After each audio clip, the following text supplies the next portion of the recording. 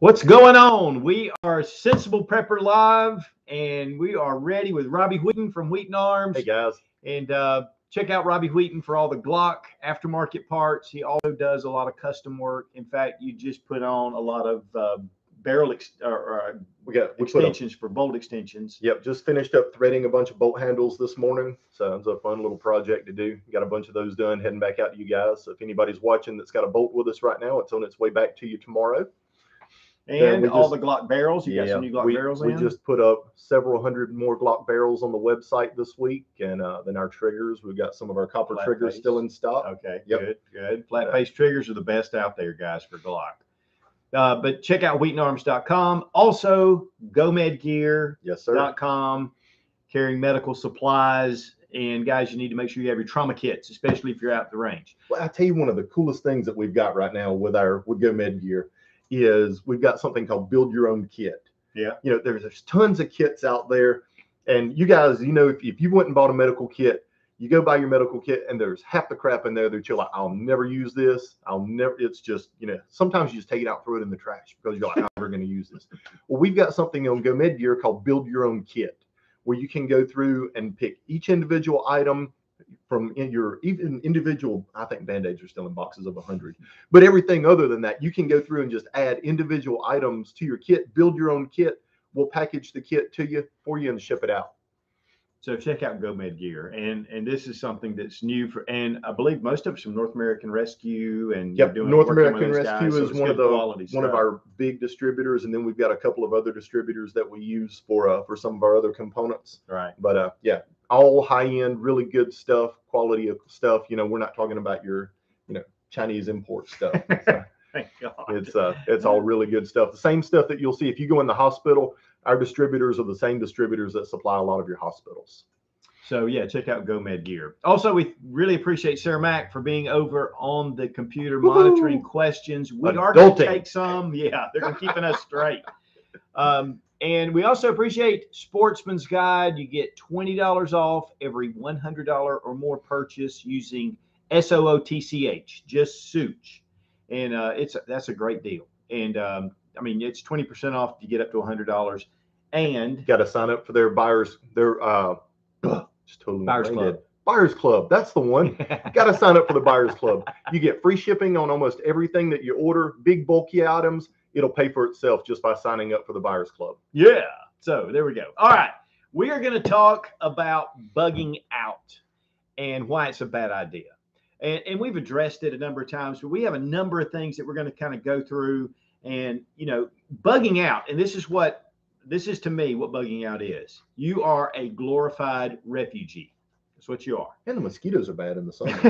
yeah. The mosquitoes are terrible. So that's it. Okay, great. We're done. Got to stay home. So, there you go, guys. Now, having a bug out plan is essential. You need to have a bug out plan, because something could happen at your home. It could be compromised. Your house could catch on fire. I mean, there's a lot of things that could happen. There could be a toxic spill. A few years ago, there was a toxic spill in our area. We had one over the weekend here. Tractor trailer wreck on 85. They evacuated people for like a 2-mile radius because of a chemical spill. No kid. Yep. Well, there you go. Right over the weekend. Bug out is essential to have a plan and possibly a bug out bag, but I would honestly consider more of a bug out vehicle with your stuff in there. It doesn't have to be an off-road, whatever. I mean, but we're going to look at that as well. Even FEMA says they have a checklist of things that you need to have in your home. But if you need to evacuate, they give you a checklist of things to carry and have it ready and put it in your vehicle. So, bugging out is not totally out of the question because there is definitely some room for bugging out. But guys, it has to be your absolute last resort. And so we're going to talk about some of the things that come up with bugging out and why you shouldn't do it. Why you shouldn't do it. But obviously, the first thing is you do need a bug out plan. That is essential. Now, for us, we have what we call our get home bags. Everyone in the family has a get home bag, and we keep that in our vehicle. We make sure we keep the supplies in there. We don't steal out of that bag. And that's one of the things for years I've been really guilty of. And so I have to be very diligent to make sure that all the essentials are there because you could be somewhere else and have to get home. And so a bug home or get home bag, let me get this out, is essential as well. And I highly recommend you have something there for your vehicle. Now, the number one thing about a bug out situation is you're leaving everything. You're leaving your supplies. If you have food stored up, you're leaving your toilet paper. I mean, you're leaving it all. And guys, you get on the road and you don't have but just what you have with you. And so that is the number one thing. The other thing, though, and I need to back up about a bug out plan, is one of the things about a bug out plan is you need to have a set location that you're heading to, a set location. Don't just get on the road and go, well, we're out of here and head into the woods because you're not going to last long. But so first thing is you're leaving your supplies. You're leaving your medical supplies. You're leaving your, if you have a lot of ammunition, if you have a lot of guns, things like that. There's only so much of that you can carry with you. Really? There's only so much room in your vehicle. And two, just the weight. That's right. You start putting a lot of weight in your vehicle. I mean, it's going to, in fact, for our, when we got a lot of our long-term food storage, we went down to the Mormon cannery. We got a bunch of food. I mean, it puts us in really good shape. But we had a van at the time, and it was actually riding on the wheels almost. I mean, every time we hit a bump. And so that's just the food. And so, guys, that's one of the things, you need to be very mindful of. Now, we're going to kind of go through this list because there's quite a few things. So we may go through it pretty quickly. In fact, I'm going to put this list down in the description when this video is a permanent video. And this video will be on here. It'll be on the Sensible Prepper channel. Okay, so number 3 is security. Now, you have security in your home. I mean, you should be setting up some kind of security plan. Last night, about 2 o'clock in the morning, our driveway alarm went off. Those are very cheap, by the way. You can get those. It has a sensor that you put out. It's an infrared sensor. It picks it up at night, picks up whatever. And it's really pretty good. Yeah. I mean, it doesn't go off often unless there's really something there. That's right. And then we have an alarm inside that'll do a little chime or whatever. Well, and camera systems now, your Bluetooth wireless camera systems they're very affordable. Right. To be able to install, even if you just put 1 or 2 on the outside of your house to start with, you can get a good single camera for $150 and be able to put that mounted on the outside of your house. They're waterproof, weatherproof. Most of them have floodlights with them as well to be able to light everything up. I mean, they're a solid investment now. Well, and you can get apps on your phone to let you know. Ring, that's one you've used. That's one I've used. Yep. In fact, at his mother's house, when she first moved in with them because of medical reasons, you had somebody try to break into your house up there. Yep. And got to see him, took pictures of him, and even talked to him. Didn't you tell him the police are on the way? Yep, I did. So, security system is important to have, but when you're bugging out, you are vulnerable. Yes. You are vulnerable to whatever. Your family, you're just out there, you're in a vehicle. A vehicle can be a death trap. And so that is one thing about it is obviously security. And you may have firearms and all that, but, that's a very hard thing to defend because most cars are made of aluminum and bullets go right through them. Okay, so security. Now, number 4 is familiar terrain. And one of the things about the militaries in armies and in battles and war is those that were very familiar with their terrain had the advantage. Absolutely. And so you had the advantage not only of your property, but also of the roads that come in, how to make escapes. One thing that we do is, like my daughter, she has horses and she has them at a farm. And so she has a way to get home. And I've told her, I said, make sure that you know the alternate way. That's right. And wasn't there just recently, they had something going on somewhere where the road was blocked. She had to go a different direction. What's the thing? You should know at least 3 different ways to get home by the main roads. You should have at least 3 different ways to get there. Right. And you should travel those different routes on a pretty regular basis because you don't get pigeonholed into driving the same route every single day. Right. Right. That's right. And, and then too, it makes you familiar with what's going on around you. A lot of times we have a certain path we take, I mean, you're right. You get in your car, you go to work, you go to Walmart or wherever. I don't go to Walmart, but you go to these places and you don't take those alternate routes. And so it's good to know. Well, it's like hunters, you go out in the woods, you find a deer, you find the trails that they walk. Why? Because they're creatures of habit. They walk the same trails day after day after day. Right. You find their travel routes, you set up on their travel route, and you know that eventually that animal's going to travel on that route. Right. Humans are the same way. we get set in our mind a specific travel route that we go to different locations, and that's the route that we take almost 100% of the time. Right, right. That's right. So again, familiar terrain. Also now, and this was actually one we've already addressed, but being vulnerable, being glorified refugees.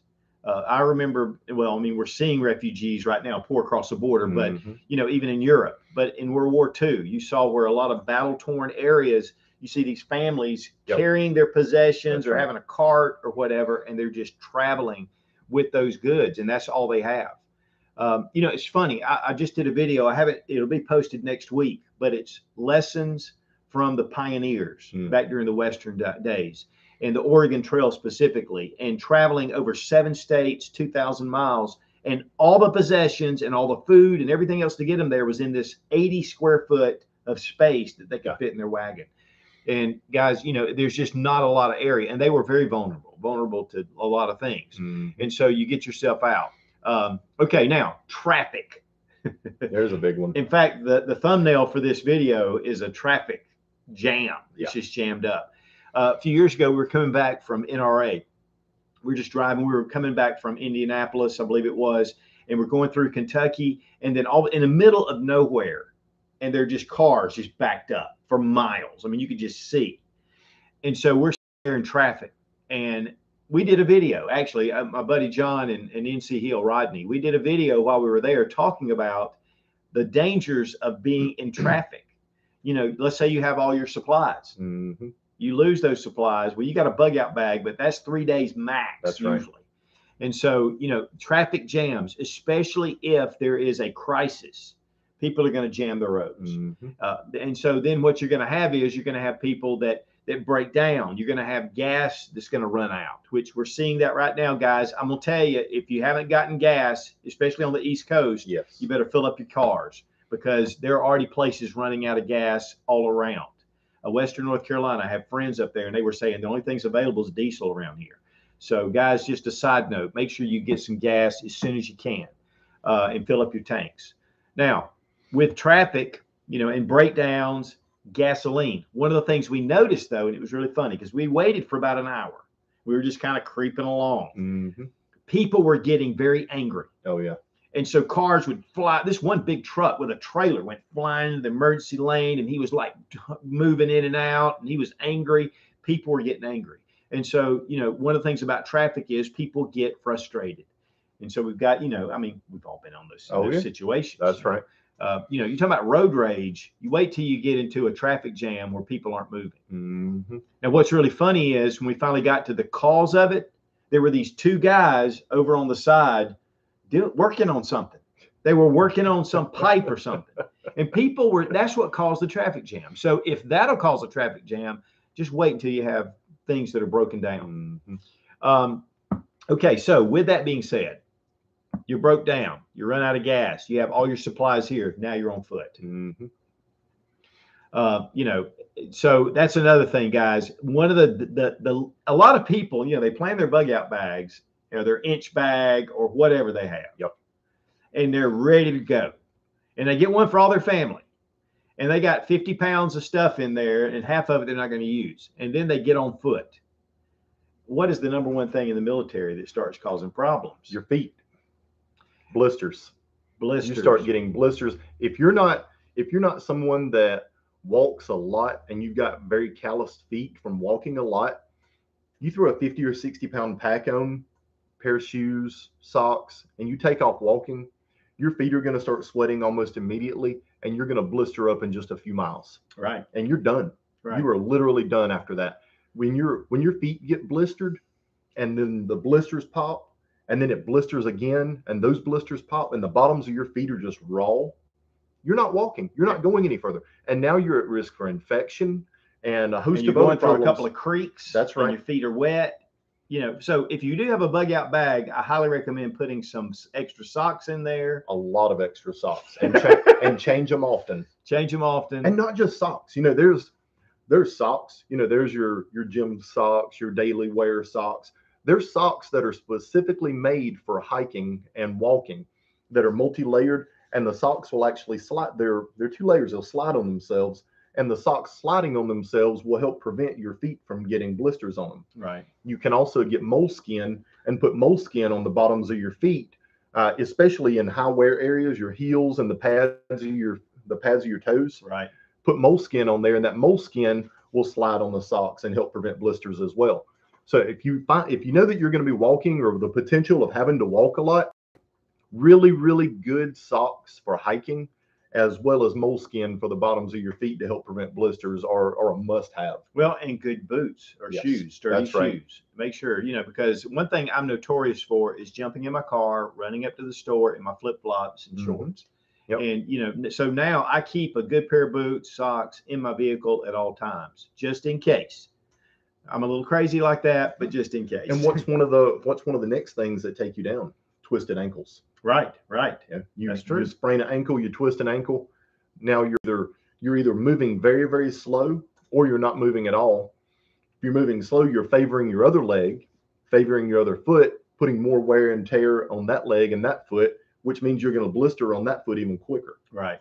So definitely, being on foot is the bottom of the list. Yes. I mean, it is the bottom. It's the last thing you want to do, but there may be a point. That's I don't know right. if you've ever read the Going Home series by Chris Weatherman or The Angry American.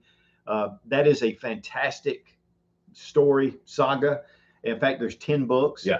And then Chris the character is in Tallahassee, Florida, and has to get to Gainesville, Georgia, where his family is. Mm-hmm. So it's kind of like a bug out. He needed a bug out bag to get to his home, Yep. which would be kind of a get home bag. That's right. But it had to be really supplemented in the story and a lot of the things that he had to face. So, that's a great book to read if you're really into survival at all. There's a ton of information in there. Plus, it's just a great story. So, big one. Okay, so now if you're on foot, you've got exposure. Exposure in the rule of threes, you have 3 hours in harsh conditions, whether it's rain and snow and sleet and Yep. cold temperatures or extreme heat, which we see all the time, people out in the deserts especially. Right, here in the South in the summertime, the heat and the humidity, That's true. it just sucks the moisture out of you, and you'll dehydrate very, very quickly. Right. So Same thing out west in the desert. It sucks the moisture out of you, and you don't even know you're sweating because the sweat's evaporating as soon as it comes up to the skin. You look down, and next thing you know, you've got this white chalky look all over you, and that's the salts pulling out of your skin from the sweat. The sweat's evaporating so quickly that it just leaves the salt film on your skin. Right. So you got to make sure you have some kind of shelter or whatever. But that's a good reason not to bug out. Mm-hmm. You're going to find yourself you're going to be camping if you're out of your vehicle by this time. And then again, you're going to be exposed to the elements and exposed to security situations. Mm-hmm. So now I'm going to go ahead and just make a little bit of announcement. Sarah Mac's watching over there for some questions that are pertinent to what we're talking about. Once we get a few, we're going to take a few. So if you have some questions, go ahead and jump over there and kind of throw some stuff in. Now, again, water sources. Yes. Now, you should have some kind of water filtration, not just bottled water, because you may not be able to carry. It's 1 gallon weighs about 8 pounds. So you really can't carry, a lot of water with you. So having a filter system helps to, it just gives you a force multiplier is what it does. And so, but you've got to be able to find water sources. That's right. I have a good friend of mine that was out west, and he was in one of the desert areas. I think he was in Arizona, and he and his son were hiking across this one area, and there was no water anywhere. Now, he had one of the Katadyn Pros and got finally to a water trough for cattle, and there was poop on the side of it. Oh. It was nasty, dirty. Got his Katadyn out, put it in, drank the water, and it got them where they were going. So, you need a good filter system that'll kind of get through a lot of that kind of stuff. One thing that we use here at the house, and again, if you're not bugging out, you're bunkering in. Mm-hmm. If you're bunkering in, having a water source is still important because you could have disruptions with your water supply. And so we use the Big Berkey. In fact, we have the Imperial, and we use it every day. Yeah. We use it. We can't even drink our tap water anymore because it tastes horrible. Yeah, the chemical taste to it with the, your city water that's being brought in, it tastes awful. And our area in Greenville had some of the best water in the country at one point, but now they've contaminated it with all these chemicals. Mm-hmm. So, we use the Big Berkey. It'll filter up to, I think each filter is 3,000 gallons of water. And so if you're going to bunker in, that is a great way to have a good water source. Because even if you need to get out of your house, you need to be able to have some security, know how to get your water to you. I mean, there's a lot of things there, which would definitely fold into bugging out.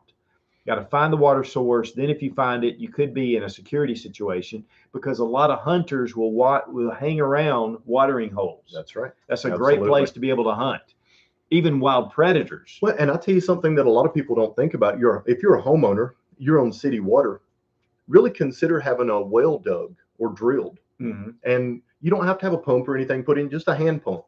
So you have access to water on your property. If something happens, your city water that's being brought into your house is contaminated for whatever reason, whether it's, some kind of an attack or the system goes down, there's, a cyber attack on it that shuts down the water supply. Just like our fuel supply has happened on the East Coast right now. It can happen. Don't think that it can't. And having access to a drilled well to where you can walk out there and hand pump your water it's invaluable to be able to have that clean water. Let's just say right now that this cyber attack wasn't on fuel, but it was on the water system. That's right. I mean, they're talking about even when they get it online, it's going to take 15 to 18 days for the fuel to travel from Texas to New York. So, guys, hopefully they can get this thing straightened out soon, but that's why we always try to be ready. Listen, let me just say this about being prepared at all. Just like with toilet paper and everything that happened last year, is if you already have supplies, you are ahead of the curve. That's right. Because once people start to panic, just like with this gas, if by the time people are panicking, you're already behind the 8 ball. Yep. And so going ahead and getting some of these plans and these things put aside, yeah, your friends may think you're crazy. They may walk into your house and go, "What's all that toilet paper? Why have you got all that food?" Well, which those aren't really good friends. I wouldn't hang out with them. But, they may ask you some of those things. And so, you don't want to look weird. But, buddy, when it comes down to it, those same friends will be over at your house going, "Hey." In fact, I had a buddy of mine that has been prepping for years. His dad used to give him hell for it. I mean, oh, crazy prepper. He's got his stuff. What's funny is at the beginning of 2020, his dad came to him and said, "Man, I've been wrong. I've been wrong about this. I'm sorry. I want to apologize. Y'all have some toilet paper we can borrow?" So, there are people that it doesn't matter what they think. It matters about what you do to get ahead, because once it goes, it's gone. As soon as I read this, in fact, somebody sent the link to me about the gas thing last week, and I put it up on Instagram, and I said, "Guys, get your gas." And because that was before it really got crazy. That's right. Well, before it was, a lot of people really found out about it. Right. So we see a lot of this stuff because we look for a lot of this stuff very early and recognize it for what it is, and the potential for disaster that can come from something like that, which allows us to be able to get out a little bit ahead of the curve. Right. But for the people that really just follow the mainstream media, we're 4 days in, 5 days into this before they really start finding out about it. And then you see like what happens today. We got the news on this morning and they're saying, "Hey, don't go out and panic buy gas." That means to panic buy. Right. And when they say that, that's exactly what's going to happen. It would almost be better if people didn't find out about things like this and just continued on as normal, and you would see less shortages because people weren't going out and panic buying. But sooner or later, those gas pumps are going to be empty. They are going to be empty. And that's what we're seeing now, is because people are like, "Well, I got a half a tank, but I'm going to go ahead and top off instead of driving another 4 days just because I don't know if I can get gas." And, we've all done that. All of our cars are full of gas. Gas cans are full. So we've got some emergency supply set back just because, it's better to be prepared than to be unprepared. Right. So people are just getting prepared. All right. So I guess you guys are quiet today. Sarah Matt's going to give me a signal when you guys are ready. All right. So that's a sideline. Now we have, a lot of people, and this is so funny. And I want to bring this story up. Years ago, when I first started, because when I first started my Sootch channel, it was Fun Gun Reviews and Sensible Survival. And I had both. And then I switched it to Sensible Prepper because people were going, people weren't quite, it was before Doomsday Preppers, which really kind of got the prepping community live, which people thought it was crazy, but they still thought there's a point there. Well, it brought it more mainstream, right? A lot more mainstream. Right. So what happened was I had this one guy to get in touch with me, and he said, "Hey man, we live in Tennessee." He goes, "We got a hunting lodge, a cabin, we got property down in southern Alabama. So if anything, and we've got it well stocked, we can go, we can hunt, we can do all this stuff. And we got all our supplies there. So all we got to do is get in the truck and take off." And I said, "That's great. That's great." I said, "But what if you can't get there? What if you can't? You may have a bug out location. You may have all your supplies. You may have all your stuff there. You're like, you know what? Anything happens, I'm going to be able to get there. You may not be able to get there." One of the things about like we talked about, the traffic, that's a problem. Another thing to consider is checkpoints. Because if things got kind of squirrely, you could have military or police checkpoints that are not letting people into the area unless you live there, unless you have property there.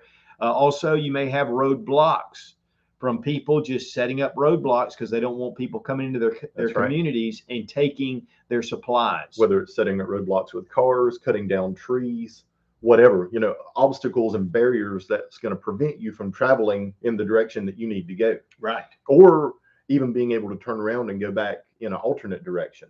Right. So, I'll tell you right now, if something were to happen in our area and we were having a lot of problems and there were rioters and whatever else, first thing I'd do is chop a couple of big trees down, keep them out. That's right. So, if I'm thinking that, people are thinking, hey, we got to protect our supplies. I have a good friend of mine that lives up in the Western North Carolina, and they and a lot of people talk about, man, if we ever bug out, we're heading to the mountains. These sheriffs and these law enforcement agencies up there, they know that people think that. So they will shut those counties down to keep people from just pouring in, because then it puts a lot of strain on their supplies and their resources. That's right. Okay, so those are some other reasons why you don't want to be on the road. But let's just say that you're going to hunt. I'm going to hunt, I'm going to fish, I'm going to forage. I know all this stuff. Guys, there's only so much out there. And when it turns into a crisis, it gets very difficult. That's right. I mean, one of the things about the Oregon Trail was because it went on for 40 years, went on from 39 up to about 1880 or so. And one of the things that happened was when they first started going on the trail, there was game. There were buffalo, there was antelope where they were playing, antelope play. And, there were deer, and all kind of different things. As the years went by, the game was taken out of that area because they were just cleaned out. And so it was harder and harder to find game. It's difficult when we go hunting anyway. It is. Sometimes, you don't get a deer every time you run out into the woods, or you go turkey hunting, or you do whatever. But if there's a lot of people out there fishing out lakes and ponds, getting all the squirrels, all that stuff, that's something that's going to be a maybe. It's not something you're really going to be able to rely on. Well, and think about this. Say you are able to take down some big game. You're able to take down a deer or whatever. Now you've got to process it. You run the risk of cutting yourself, and you have to find a way to preserve that food. Right. Whether you're going to, you can smoke it, or then you've got to build a smoke shack to be able to smoke it. But that meat's not going to last very long, especially in the summertime. Right. So you have a very limited amount of time to be able to treat and preserve that meat. And do you have the skills to be able to do that, the knowledge to be able to do that, the resources to be able to treat and preserve that meat? Or are you going to shoot a deer, cook the whole thing, and now you've got food for a day and a half, and then the rest of it goes bad? Right. Right.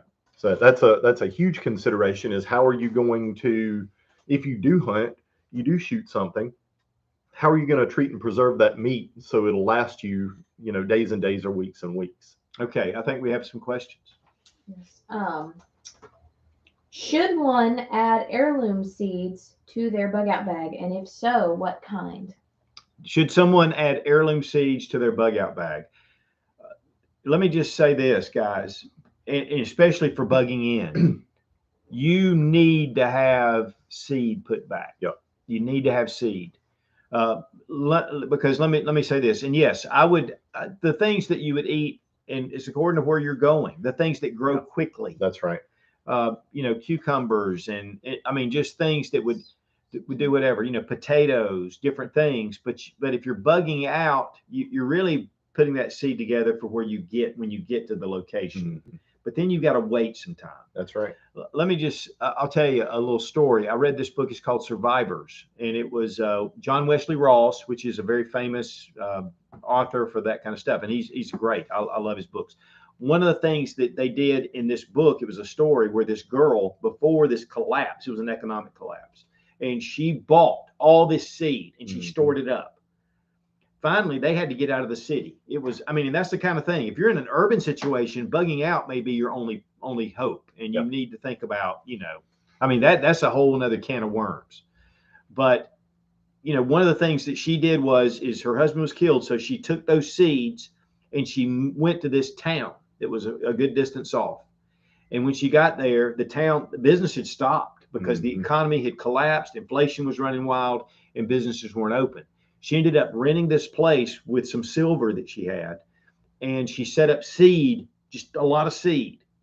And then people came in and traded. They traded things that were needed. Yeah. And it became a trading post because she had all this seed. And that's a cheap way to get into something. But yeah, I highly recommend having seed. Let me tell you, where we live in South Carolina, which is a good growing area, we have a long growing season. Almost year round. Almost year round. We had about a month where we didn't start bringing in vegetables because we had, collards and, certain kinds of leaf lettuce that we could grow on out, cauliflower, those kind of things. And so we grew in stages. So you might want to think, if you're planting a garden, think about your early garden, think about your summer garden, think about your fall garden. That's right.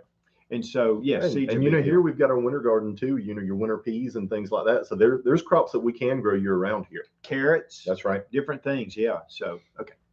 Andrew Cook asked, any ideas for like a kayak camping equipment and bag setup?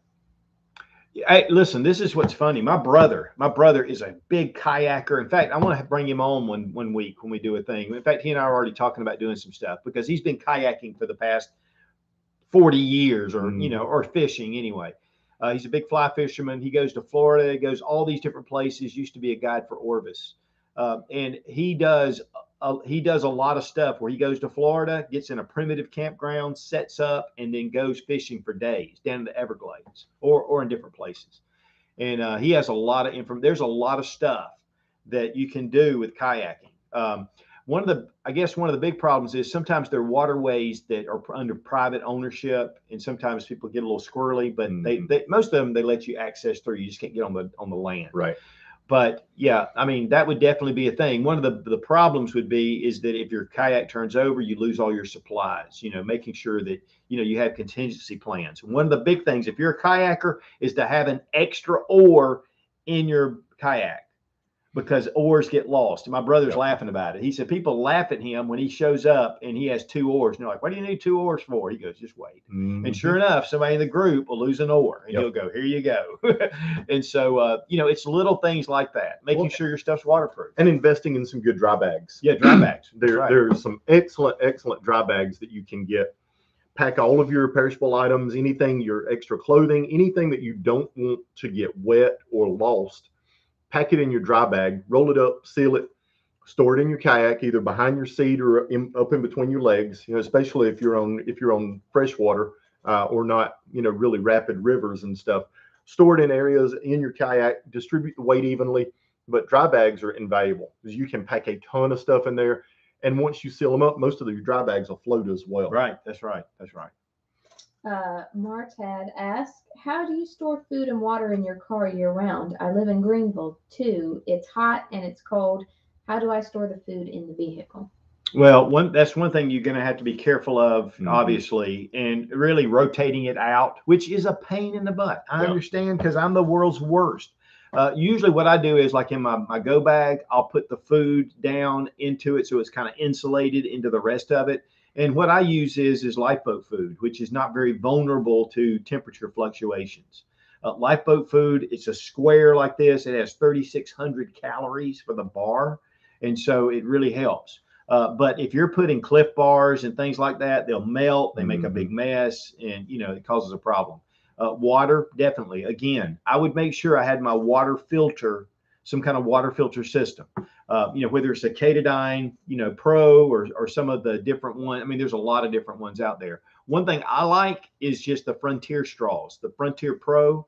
I mean, I think it'll filter like 30 gallons of water. Yep. It's just really small, and I can keep that handy. But I like to have a good filter. So I wouldn't rely too much on carrying, portable water, because again, if you need to evacuate your vehicle, you're not going to be able to grab all that water. It's going to be too much. So I think I would really kind of watch having, some kind of water filtration system. But having water in there, you want to kind of switch it out if you can. And one good thing that you can do, if you put a cooler in the back of your vehicle, that's a good idea. You can put your water in there. You can put your perishable bars or your stuff that's going to melt. You can put that in there, and just throw one of the cooler packs in there. Your little freezer cooler packs. That's a good idea. Throw one of those in there. Close your cooler up. Seal it, and it's going to be good all day long. No matter where you go, what you do, leave your car. If you need that water and food, you're going to be able to come back out there and you're going to be able to access it. Well, even putting that stuff in a cooler without anything is going to insulate it somewhat. Back in the Old West on the Oregon Trail, one thing they would do is they would take smoked bacon and they would put it in a barrel of bran and they would cover it up and it would preserve it. They wanted to make sure it didn't have the temperature fluctuations. So a cooler would be kind of like that. I mean, I think that's a great idea. Absolutely. I thought about that. Furry Tree Dweller asks, question for the guys. Which do you feel is better for old school load bearing equipment? Y suspenders or H? I think either one would be fine. I think it's just been an upgrade in technology, but I would probably say H. It gives you more of the upfront. You come across here than just kind of riding on your back. But what do you think? I prefer the H as well. It gives you more support. Yeah, it's going to give you more support in your back. It's going to kind of even it out, especially if you have a sternum strap. The Y, now as far as load bearing, like magazines and things like that, H again. I mean, I like the plate carriers and things like that. So yeah, I think H is an advancement in plate carriers. It just gives you the ability, even though it weighs a little bit more and it's a little bulkier, it gives you the ability to be able to distribute the weight more. Right. I mean, you could put magazines, you can put med kits, admin pouches, whatever you wanted to. Yeah. Jason Crystal Bonner asks, what are your thoughts on this gas scare right now? Just heard that already some of the gas stations in some states are already having gas shortages in the upper states. What about the southern states? Yeah, same thing here. We're already seeing shortages in the southern states as well. North Carolina, South Carolina, Georgia, we're already starting to see some shortages here. And we're looking at, like, even if they get the pumping stations and everything back up and going today, it's still going to be like 2 to 3 weeks before they can get fuel pumped back across the nation and start supplying all the filling stations again. Yeah, we're in a situation right now. North Carolina just last night declared a state of emergency. I have friends of mine in Western North Carolina that just said there's nothing up here except diesel. And then we had another girl that got in touch with us from up there in that same area, and she goes, yes, there are gas stations that are out, but there are some that have it. Those won't last long. A few years ago, we had when I think there was a hurricane out in Texas, and the refineries were hit. And guys, there were times where we would pull up to a gas station and there were like 100 cars packed in there, and people were just filling up. And then once it ran out, people just had to turn around. I tell you, every gas station that I've passed today, and I've been on the road a lot today, every gas station that I've passed had lines of cars waiting to get gas. I'm glad I went when I first saw it. And I posted. So I took off up to the gas station, and honestly, I was a little surprised because it was on Fox. I mean, it was on the main page. And so I go up there and I get my gas. I pulled out one of my jerry cans that I got from Sportsman's Guide. I got $20 off. I did. I bought those. Yeah, I got free shipping. Yeah, I got a whole bunch of jerry cans. I got free shipping. I was like in heaven, But I took the jerry can. It's one of the 7.5 gallon tanks, and so I filled it up, stuck it in the back of the car, went home. And so then I took another car up yesterday because one car, my wife had been traveling some, so she had run it down. Took another jerry can, which I already had some filled, got that filled up, went ahead. If you've got lawnmower cans, I mean, listen, don't want to incite panic, and somebody in the comments will go, you're inciting panic, whatever. You're my audience right now, and I'm just going to tell you right off, go get some gas if you can. That's right. And fill some cans up, because people are going to do it anyway. Here's the thing. It's like toilet paper. It's not like you're not going to use it. Gas, yeah. Eventually, if everything normalizes, so you got an extra 10 gallons at home, pour it in your car, it's not like it's going to go to waste. But I can tell you right now, we are going to have some problems. We're going to have some issues. At first, when I first read it and I posted that, I was like, guys, I just want to advise you to get some gas. I want you to top off your vehicle.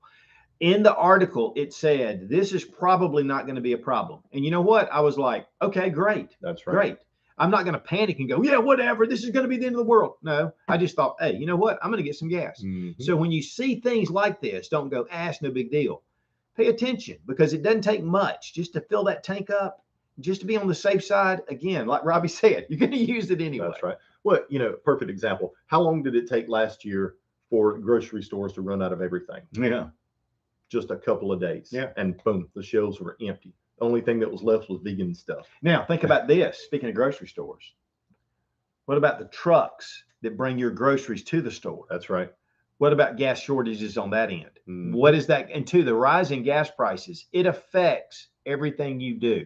It affects Amazon, UPS. That's right. The postal system. They all run on fuel. America's run on trucks. There's definitely some pretty significant downstream effects from this that a lot of people, I don't think, are recognizing for what they could be right now. Right. This is a ripple effect. It is. Now, there are some other pipelines that are working that are going to be helping supplement some gas. So I just want to put that out there.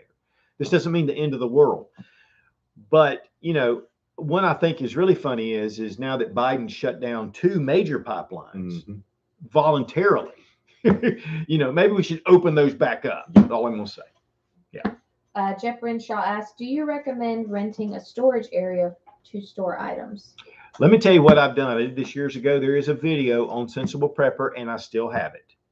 It's having a storage cache or cache. I always want to say cache.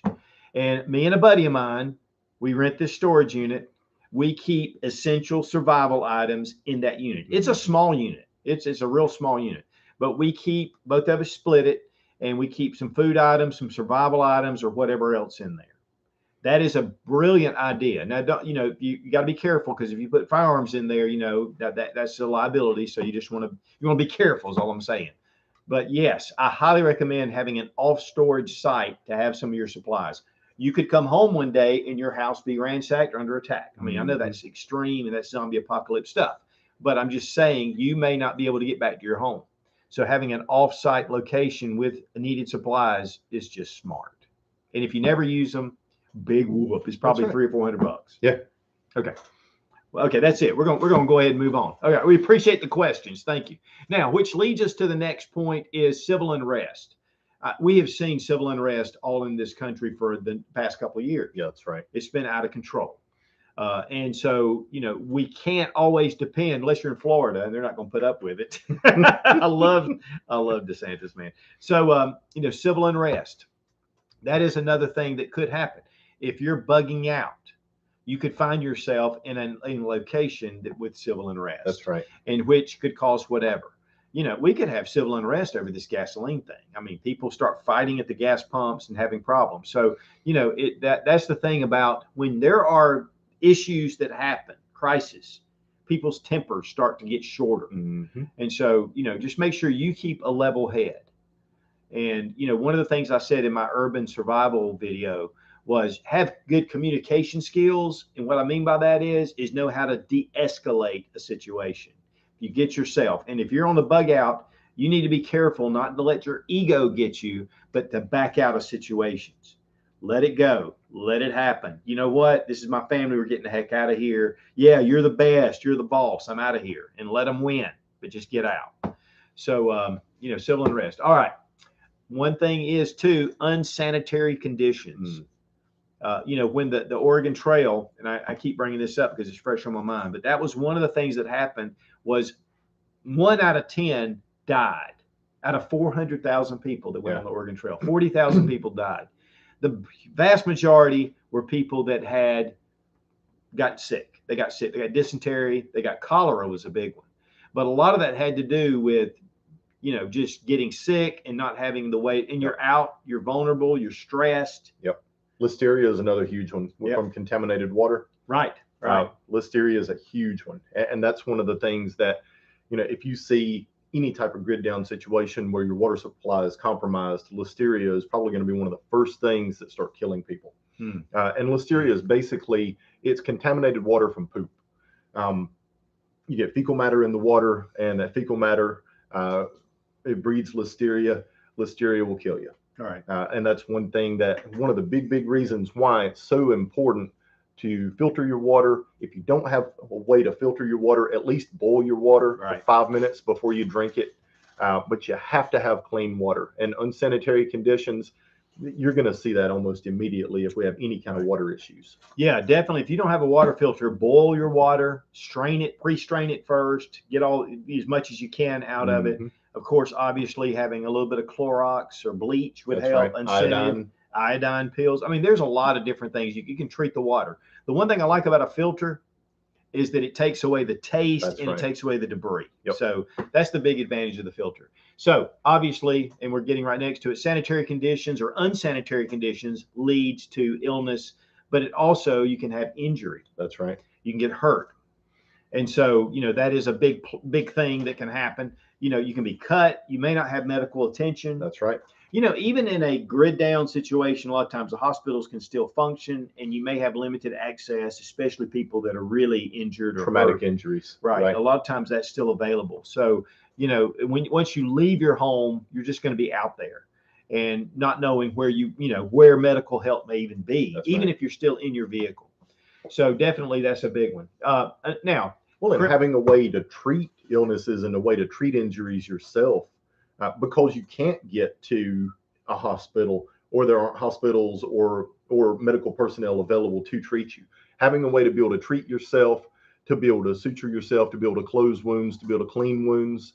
And then you've got infection that could possibly. You got to have all of your antibacterials to be able to prevent infection, whether it's creams and stuff, or even some antibiotics that you've stored up.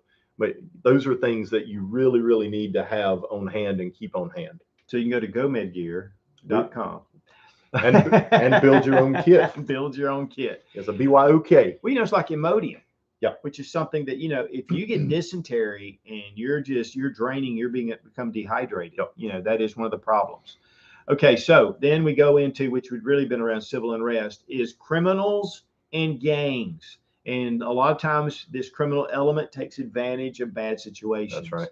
Again, you're vulnerable, you're out there on the trail, or you're out there, you could be with a large group, which I highly recommend. If you're going to bug out, you want to really try to connect with some people. That's right. Kind of like circle the wagons, get some people together, because if it's just you and your family, the lone wolf mentality will get you killed. It'll get you killed. And, it's funny, back in the 70s and 80s, that was the big thing. I have my stuff and nobody's getting it. I'm going to be right here and blah, blah, blah. You can't stay awake 24/7. That's right. You just can't do it. So I want my trusted friends right there with me, Right. So I can protect them. They can protect me. And, you're just happier because you have other people around you. You have people you can talk to with commonalities, with values that you can talk to, work through situations. Everybody's going to be able to bring different skills to whatever the situation is. So it just makes for a better environment. It really does. It really does. So, okay. Now let's say this, what are you going to do? You abandon your home, you leave, you go somewhere else. How are you going to make income? How are you going to work? And, guys, here's the thing, even with bugging out, bunkering in, whatever. So a lot of these things can be temporary. Some may stretch out. Some may just be a disruption in certain areas. There may be still areas. I'm really thinking about Argentina back in the 2000s when they had their economic collapse. And that was one of the things that happened. There was all these things we're talking about were happening. That's right. People that were bugging out were getting massacred, and their stuff was taken and their women raped. And I mean, it was crazy because the gangs knew that's what they were doing. Some of the cartels. And so, really, it doesn't mean that it's just back to the Stone Age. It may mean that there are certain areas that are having problems. It could be a lot of different things. And that's one of the reasons why I call this the Sensible Prepper channel, because we're not looking for the zombie apocalypse. We're looking for you could have a personal SHTF all the way up in between. And so being prepared to face what you can in between those. Look at all the natural disasters we've had across our nation this year. Texas with their snowstorm, freak snowstorm, wipes out everything out there, right? Hurricanes on the coast, tornadoes through the Midwest and, the middle of our country. All of those things are SHTF situations that affect you and those around you. It might not affect anyone 10 miles from you or 20 miles from you. But you and your personal situation right there, you're directly affected by the SHTF situation. And those are the types of situations that on a day-to-day basis, you need to be prepared for. Right. That's right. Okay. Now, again, location. Location is a big one. And, if you're going to plan it, you need to plan a location anyway. Again, it goes into your bug out plan. But you need to make sure that location is set. And, it could be with family and friends. That's but right. You need to make sure that you have that location. Okay, now, if you're out on the road, cell service. Yep. GPS. I did a video a while back. I went up to Classic Firearms and went on a warehouse tour. In fact, my largest video is on the warehouse tour. Coming back, it sent me, I came in from this direction. It sent me that direction on the way out. And I thought, oh, this might be quicker. I got in the middle of nowhere up near Rock Hill and some of these places in South Carolina and lost cell service. And my GPS was spotty. It kept coming in. What was even worse is they had a bunch of new construction and they were not picking it up. It was saying I was off the road. And it got really crazy. I'm going to tell you what saved me. I would have found my way to 85 sooner or later. But what saved me was I had road maps. That's right. Road maps. I had a road map in my bag. In your bug out bag, get a road map of the area.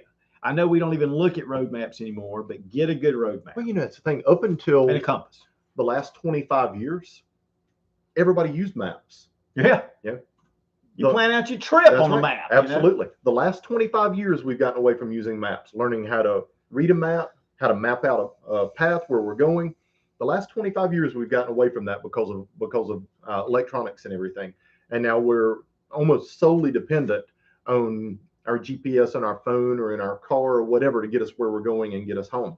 But having a map is invaluable.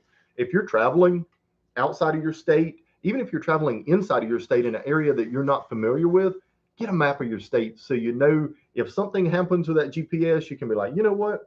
Phone in the floorboard. Let me break out my map. It'll take you a couple of minutes to figure out exactly where you are. But from that point, you can be like, oh, okay, I'm here and I need to go here. And you can follow your map right to where you need to go. Invaluable. Gives you road names. It's old school. That's right. But yeah, if nothing else out of this video, if you don't get anything else, go to a travel center, especially these truck stops and places like that, or even sometimes welcome centers when you go into a new state. That's right. They have maps. Get you some maps. Put them in your car. And I tell you, the first time you're in a location, the GPS on your phone goes out, the GPS in your car is not picking up where you're at, and you reach over in the dash and pull that map out that's got dust all over it and everything, you blow it off, you open this thing up, the peace of mind that you have when you're like, oh, okay, I'm right here and I need to go here. Oh, easy. The peace of mind is invaluable. Absolutely invaluable. All right. So we've already talked about medical, but definitely medical. That's one thing that you need to consider. Trauma kits, things like that. GoMedGear.com. Yeah, GoMedGear. If you have a child that falls and a stick goes through their arm, you're going to want to really seriously have a trauma kit to be able to take care of that. And hopefully get them to medication. To get them to some kind of medical help. But the big thing, and you should have that when you're bugging in or bunkering in. But making sure that you give people a extended chance. You got to consider your pets. Absolutely. Food supply. Pets, food supply, yeah, that too. And you may end up helping them out, eating it, But well, I can say that. But having your pets, taking care of your pets, getting them where you're going. So that's also another consideration. We're starting to get close. Okay, private land access to private land. You may be traveling on foot, and you find yourself on somebody's private property. It's a good way to get shot.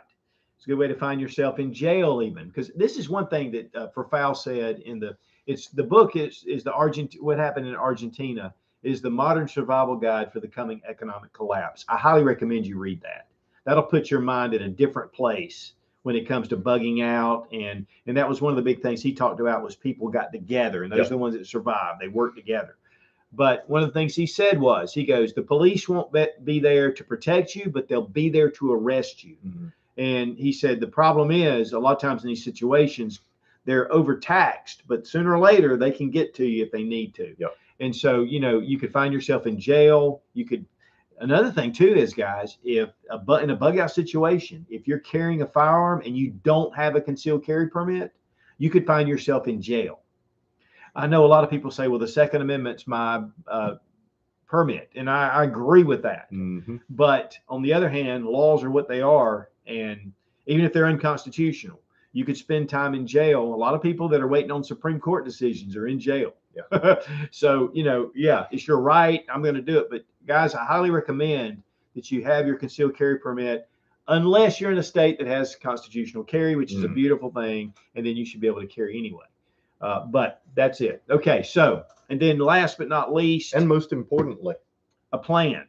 Having a plan. Having a plan around bunkering in. I mean, that is huge. You need to have some plans set aside to think, not just, oh, I got a full pantry. Oh, I've got some extra toilet paper. Oh, I've got a few gallons of water stored up. Mm-hmm. You really need to have a plan about what you have, how long you have. That's right. It'll give, number one, if kind of have a general idea, it gives you kind of some peace of mind. Okay. It's having a plan for a bug in situation or a bug out situation is no different than that roadmap. It gives you a charted course of where you're going on a daily basis. That's right. Just like a budget, like a financial budget. That's right. I'll never forget, years ago, I was young. This girl told me, she was just talking about it. She said, she goes, I always had all these things in my mind, this bill, that bill, I got to pay for this, I got to do that. She said, once I wrote it down,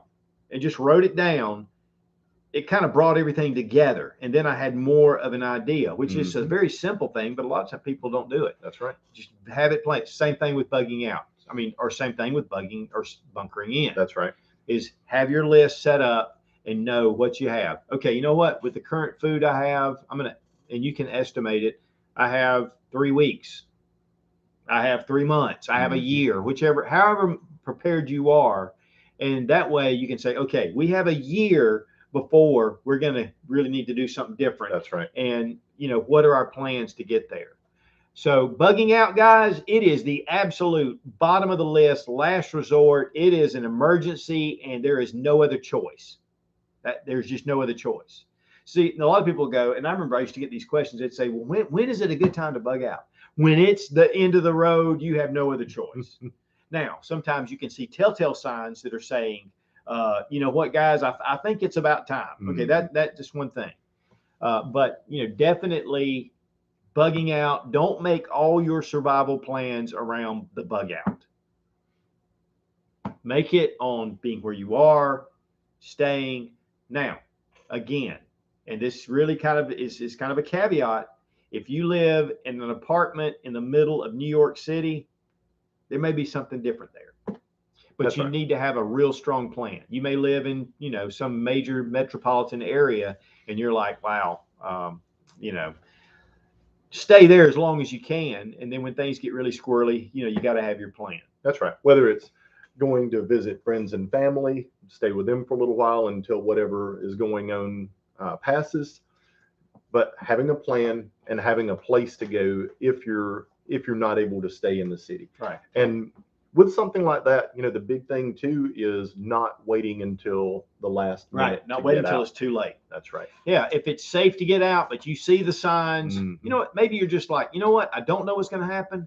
I'm just going to take myself and my family out to see my brother out in the suburbs or out in another area. That's right. And we're going to spend the weekend, or we're going to spend a week over there. Yep. And just watch things and see what happens. And then bunker in with them. That's right. All right. So we're wrapping it up. I really appreciate you guys. We will have a list of these things down below.